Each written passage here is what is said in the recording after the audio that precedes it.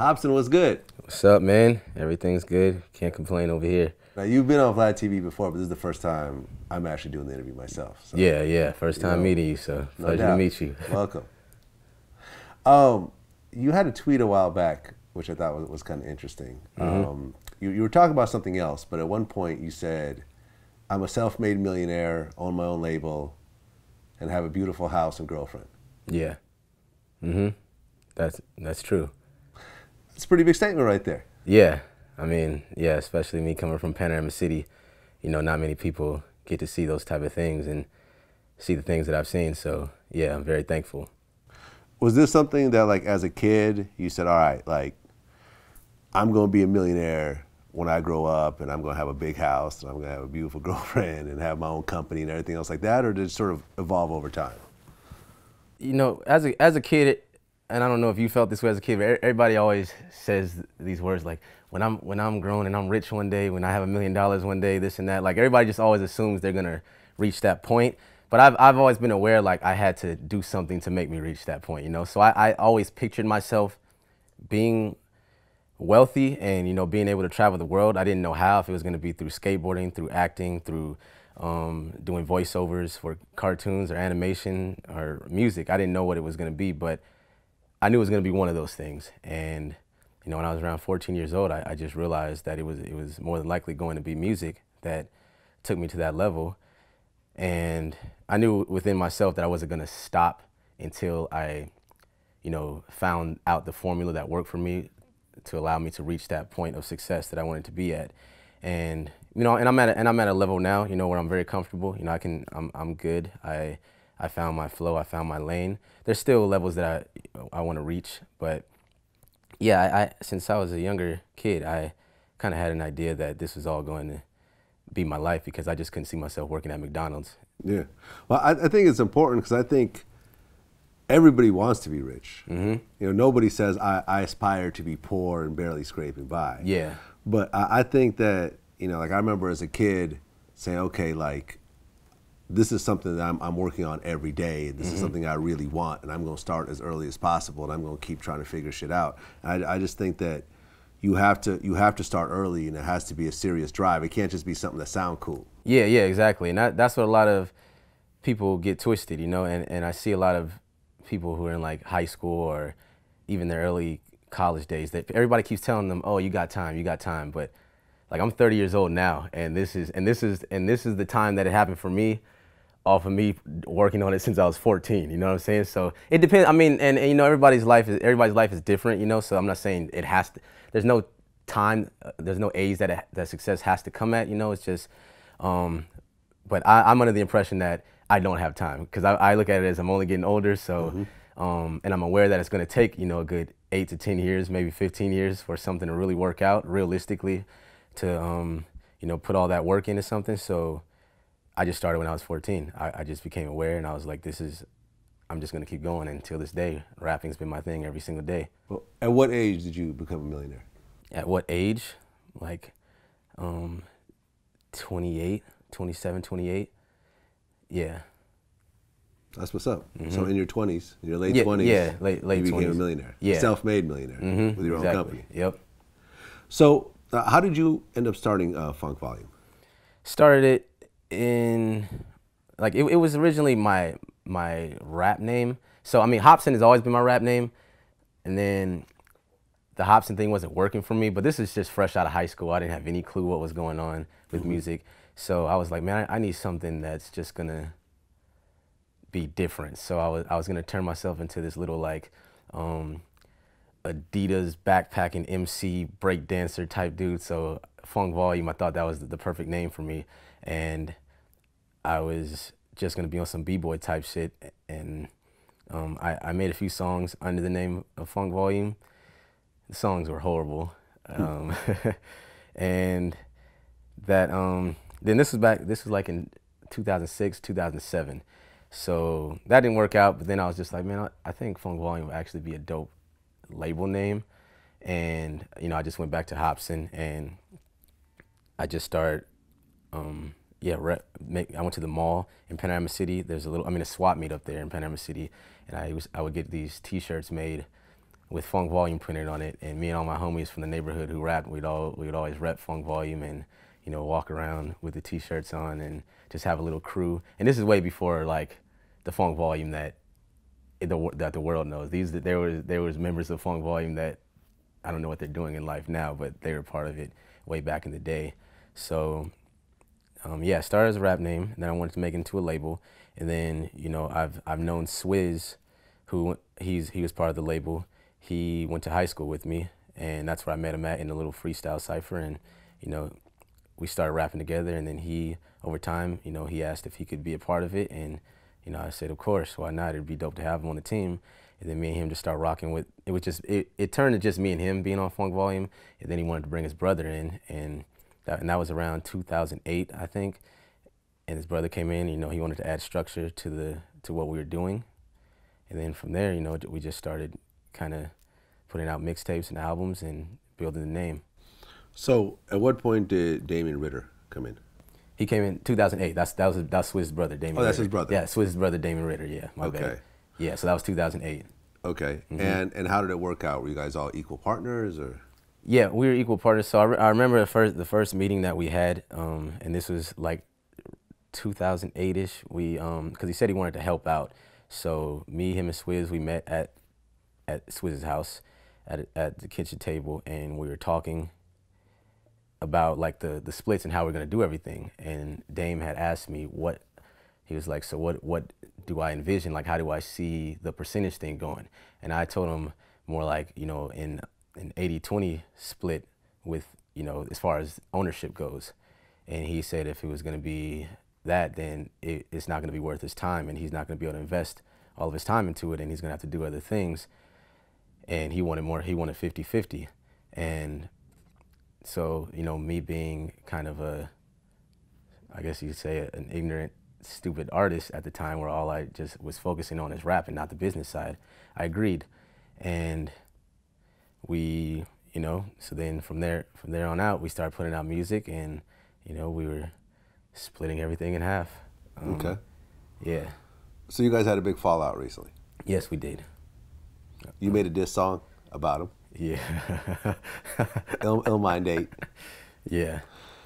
It was interesting making a diss song about someone who doesn't actually rap themselves. So it's not like he's going to do a diss song back. Yeah, yeah. It wasn't, and it wasn't. It's not. I wasn't making any intentions.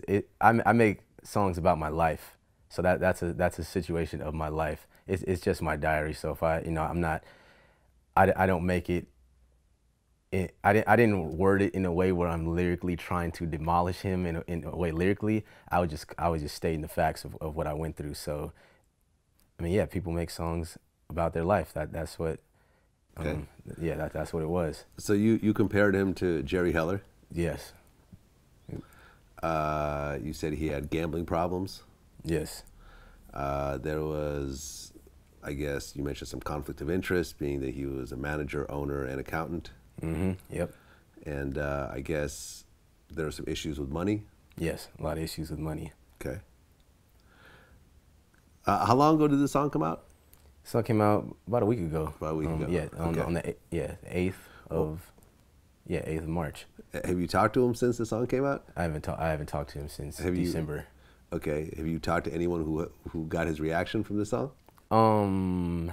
Nobody's specific. I don't think anybody who is around him would tell me his reaction, you know? I mean, all I see is what everybody else sees online, you know? Okay. So I don't know what his facial expression was. Okay. So, but basically, this is your business partner. Yeah. And when things fall apart, everyone points the finger at each other. But I don't think that you could deny that you guys actually had quite a bit of success together. Oh, yeah, we definitely had success together, yes, for sure. You know, and I mean, can you honestly say that this guy did not contribute to any of that success? He contributed, but what he contributed was, you know, not what he thinks he contributed. So he thinks he contributed a lot more than what he did do. What did he do? If you look at the significant things that he did, what was that? Okay, so let's just, for example, I've had an assistant, Jamie, who's been my assistant for the past 4 years, and she you know, she started working with me, helping me out with things that I needed. But then she also started helping out with Funk Volume, helping with touring, helping with setting up the merchandise, anything Funk Volume needed. But Dame always claimed that he was so valuable. Now, Jamie, she doesn't come from the music world whatsoever. The moment Funk Volume split and we separated, instantly Jamie took over his role and does it flawlessly. She has no experience in the music industry other than what she's learned from, you know, being around me and just Funk Volume. But so instantly, and this is why, because it's just sending emails. It's just playing a middleman. Going, if someone says, "Hey, I want Hopsin to do a show," he goes, "Okay, let me ask Hopsin." But it's just playing that middleman. It's just yeah. It's just. But she's had 4 years learning how to do this. No. But what I'm saying is, it's something that it's a very simple task. It's as simple as just staying on top of phone calls and emailing. There is no, there's nothing more to it. You know, it's not him being in the studio with me, helping me with the beats. It's not him coming up with marketing plans going, "Hey, wear these white contacts here, do this because this might help your brand." It's nothing like that. Okay. It was all just as simple as just like when you hire somebody at McDonald's to work the cash register. You right, but at the time, you did not have the money to hire somebody. You know, when you were first started, you didn't have the money to hire someone who had the, you know, the expertise on how to do this. Yeah. He came in as a partner and basically did it for free until the money came in, and then it got split. Yeah. I mean, is that a fair No. assessment? Now when he came in, you know, him providing the structure, you know, providing the money to build the website is very, very beneficial, because I mean I didn't have the money to make a website or anything like that. So yes, him in the early stages, very beneficial. I will say that. So I don't want to say, because yeah, he was useful. He was useful in those stages, but he maxed out, right, and he was taking too much when he maxed out, and that's where the issue comes in. Because, you know, you could honestly say, had you not hooked up with him, there is a chance that Funk Volume as a label may never have happened. I would have still happened regardless. Like the Hopsin would have happened. Right, but Funk Volume but Funk Volume, because, you know, it's you know, because when you have a label, I mean, it's two things. If you're a rapper and so Funk Volume, you know, him staying on top of the Facebook posts and all that stuff, and posting on Twitter, and, you know, keeping the maintenance, or having somebody keep the maintenance up on the website and all that. Yeah, yeah. So Dizzy actually defended Damien and said that you overlooked all that he did for the label. Mm-hmm. You heard that? That was a Facebook post that he made, correct? I believe so. Yeah. Mm-hmm. Do you disagree with that? Completely disagree. I would tell you this: Dizzy knows nothing about what he's talking about with this situation, 100%, and I would tell you why. I'm going to use the McDonald's reference. What does if things are going on behind the scenes with the McDonald's corporation? What does the cashier know? They're not gonna, if someone says McDonald's is poisoning these people because of the fries and there's this toxin in the fries, the cashier's not gonna know. He's gonna be like, "Bro, I just get paid my paycheck." I don't. Dizzy's never seen any of the behind the scenes statements of the money that's been coming in or anything. He's never seen that. So how could he?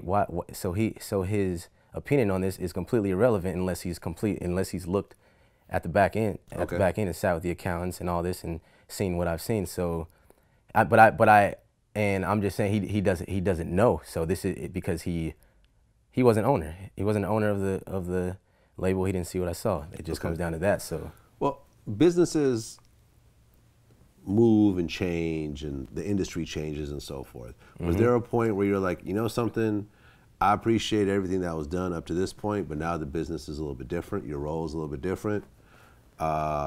Instead of 50-50, let's do this percentage instead, or let's maybe restructure things this way, where you take this, I take that, whatever else, as opposed to saying, Funk Volume's over, fuck everybody. Well, no, the thing, I didn't just out the blue, I didn't just reach the point where I just blew up like that. It wasn't, that's not what it was at all. So I was thinking of solutions. So in September, I come to the conclusion that Damien was not the best manager for me. And especially with the money that he was getting, he just wasn't, but it wasn't because of the money. It was more because of the moves. Yeah. Now, And that happens a lot once artists get big. I mean, artists start out with one manager, they get to a certain point. Yeah, and it's just CAA comes in and says, "Okay, we'll handle it to the next stage." Here, yeah, and it's just because I just felt like I was doing a lot and I wasn't, and I just felt like my career could be in a stronger place that it wasn't in, but I think he maxed out on what he could do for me.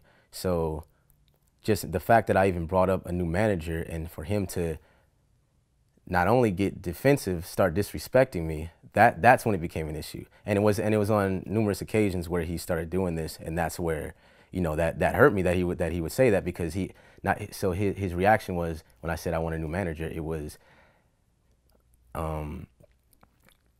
what is the new manager going to do? I don't see how that's going to help you, and you don't even work hard at all, Hop. This he would tell me I don't work hard, and he actually said in an interview that that's why he thinks that Funk Volume broke up, because he told you that you don't work hard enough. No, but the thing is, if okay, what would you do if I called you a name right now, and let's just say right now you're like, look, I get it, you're mad, Hop, it's all good, and then I came back next week, did it again, and then you said, look, Hop, come on, bro, I'm trying to be cool with you, don't do that, and then third time, you're gonna punch me in the face, or you're gonna say you're never allowed in here ever again.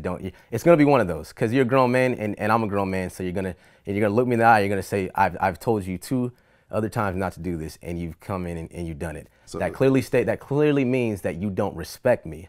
So it's not even a matter. So I understand why you did it the first time. I was cool. I understood the second time, but now you did it in front of the whole crew, and it's the third time, and Dizzy Wright told you not to do it, and you still did it. So that means there's something in him that's like, I just gotta say it no matter, like, I just can't fight it. And because everybody knew that was my breaking point, that was going to be my breaking point if he said it again, and he says it in such a tone that's just belittling, like it's not on some, like, I understand. I have homies who go, look, Hop, that song wasn't that dope. You could have went harder on it. I'm just giving my honest opinion. And sometimes it will hurt, but they say it in a way where it's trying to make me better.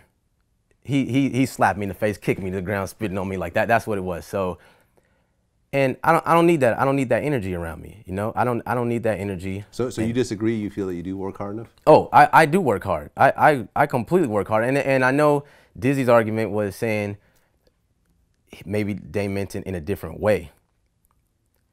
If he said it on 3 occasions and he's not clear in which way he said it, and he just says that, I mean, come on now. What do you want me to do? And the fact is, I'm paying this guy's bills, like, in a major way, and I'm not just giving him chump change. Like, He's a 50-50 partner. No. Now we haven't gone into the money that he's been taking. This is where it stems from.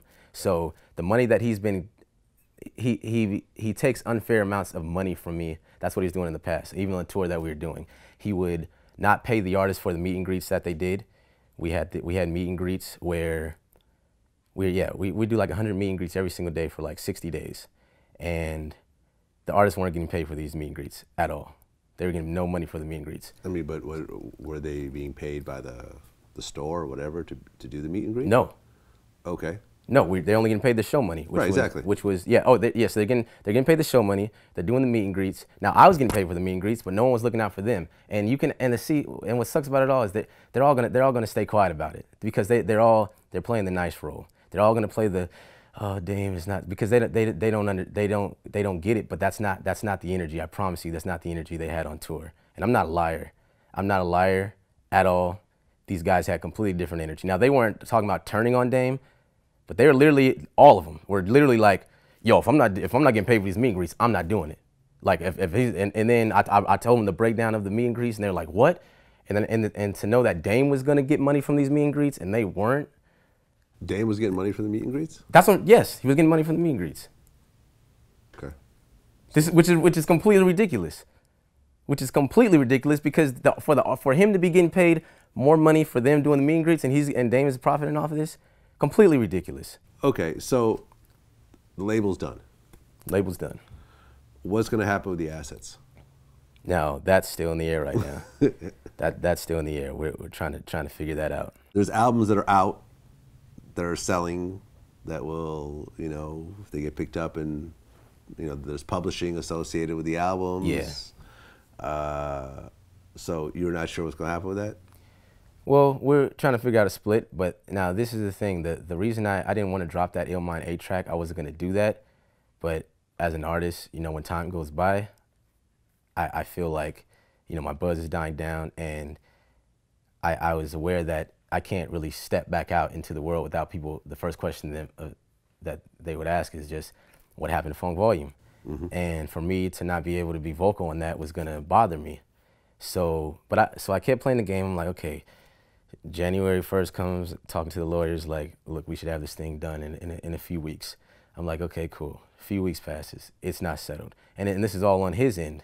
He wants to do the most. And I can understand why, because he knows that, I mean, I made 85, 90% of the money in the company, so he knows that if I'm gone, I mean, it's a serious thing in his life, because, yeah, I mean, how is he going to make money? How is he going to make the type of money that he was making?